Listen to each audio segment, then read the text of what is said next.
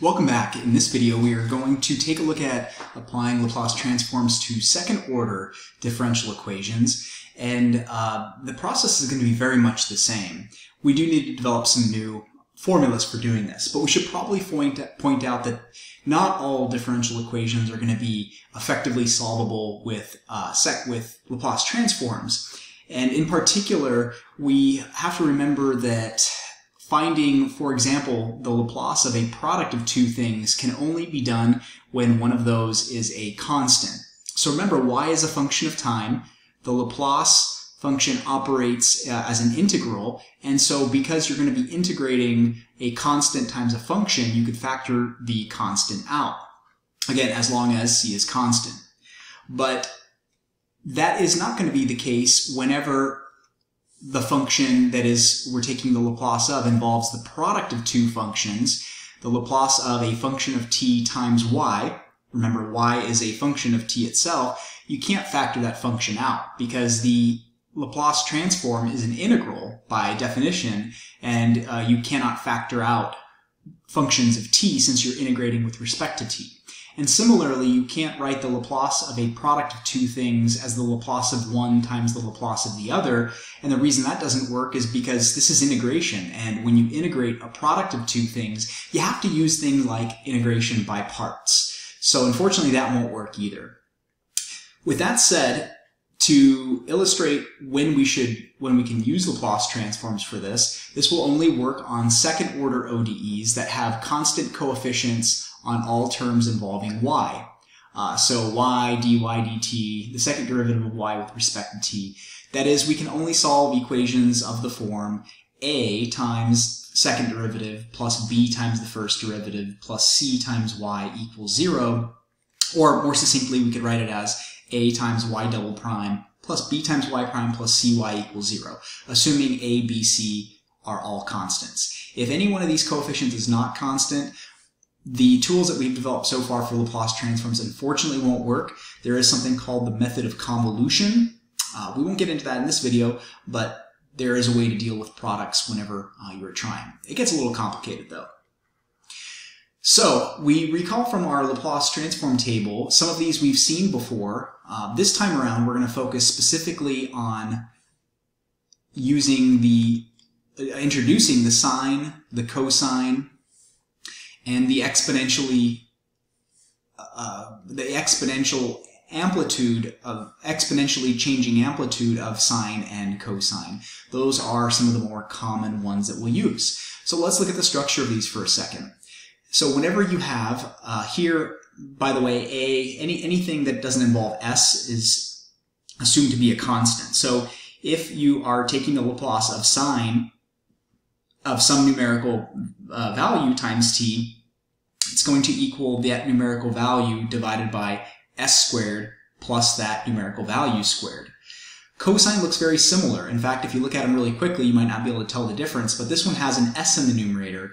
This one has a constant in the numerator. And even though s itself is a constant, when we are dealing with inverting it, we're treating it as if it were a variable.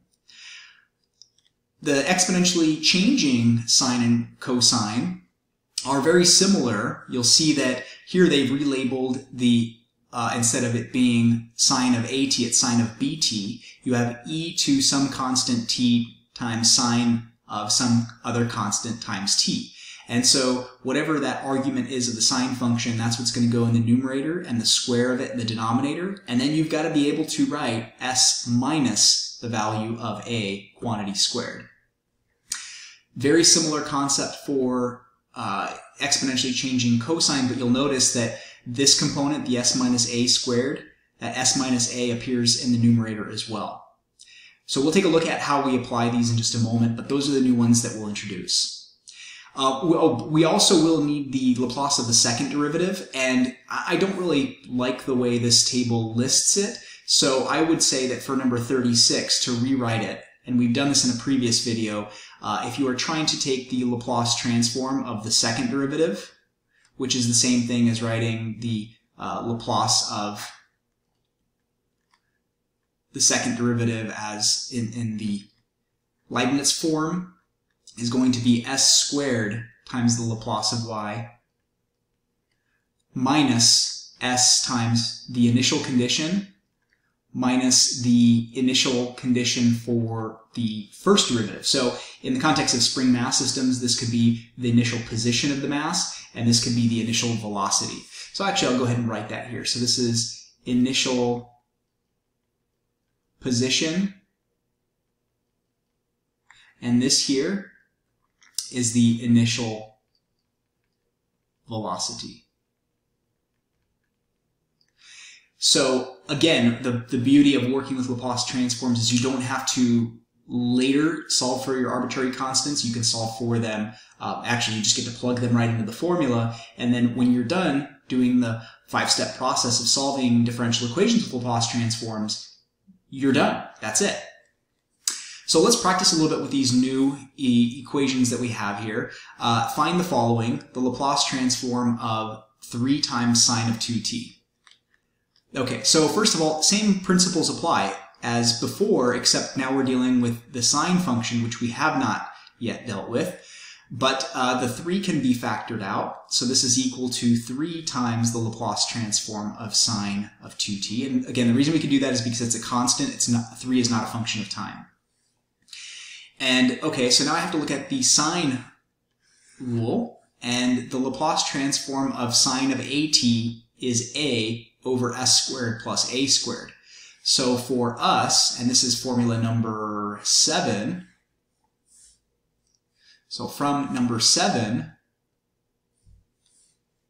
we can write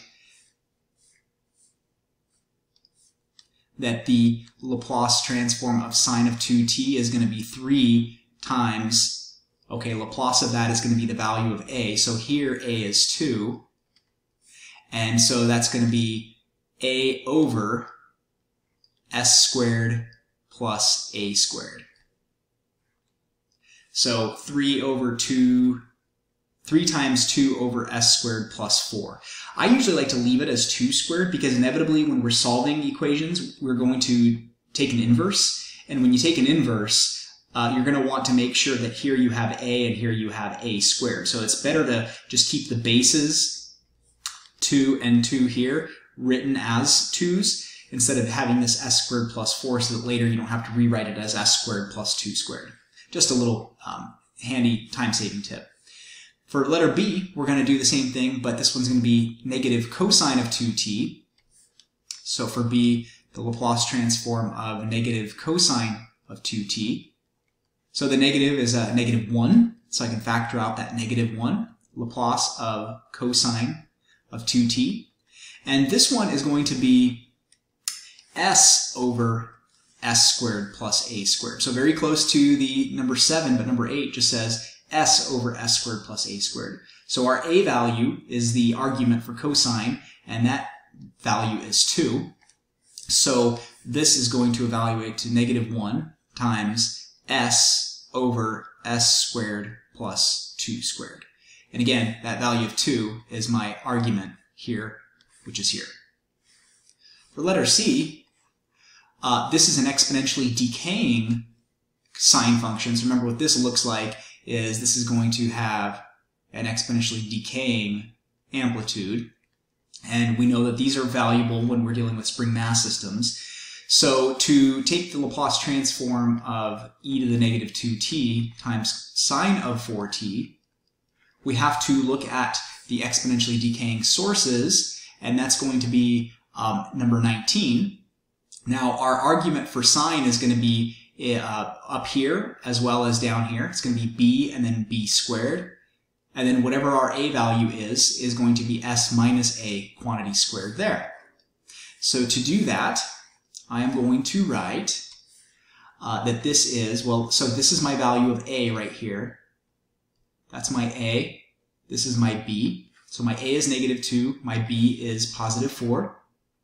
So this is going to be b squared, or sorry, b over the quantity s minus a. Okay, so s minus negative 2, which is really just s plus 2 squared, plus the square of 4. And you can write that again more succinctly as s 4 over s plus 2 squared plus 4 squared. For the cosine function, very, very similar, except the numerator will be the same thing as what's inside of here. So this will be s minus a, and this will be s minus a.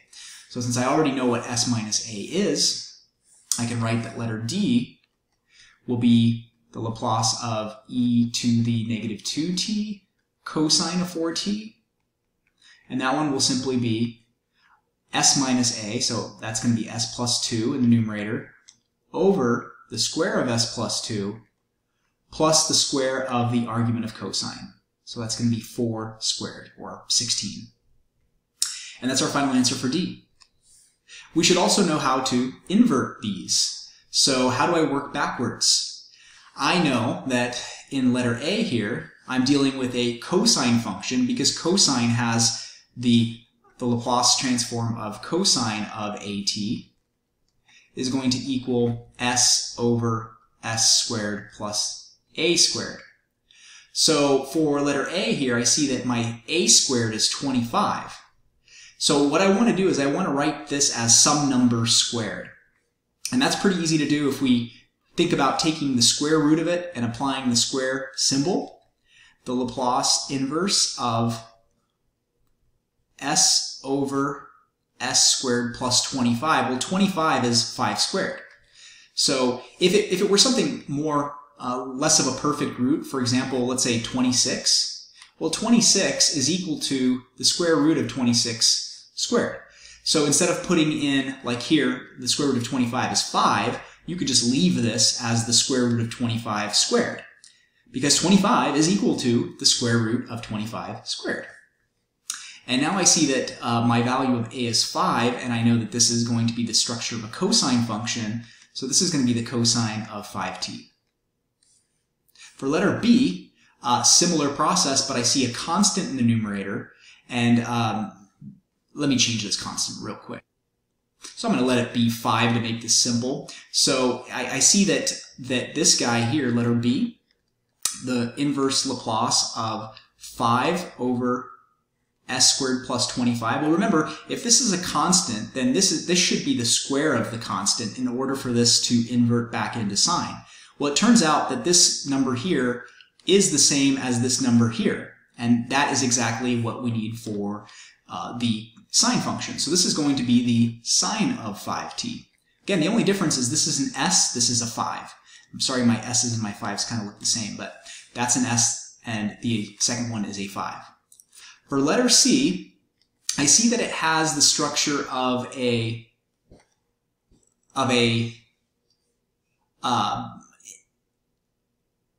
exponentially changing sine function. So I see a constant up here, and I see that s minus something squared here. So that makes me think this is going to relate to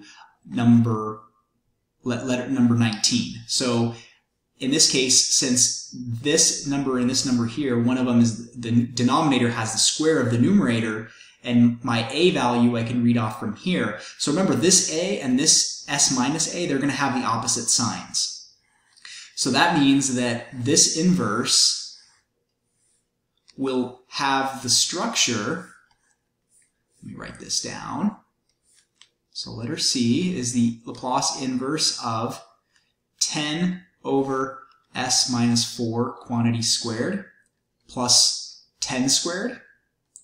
And so I see that my value of a from that formula, I'm sorry, my value of b from that formula is 10, and my value of a is going to be the opposite of negative 4, which is positive 4.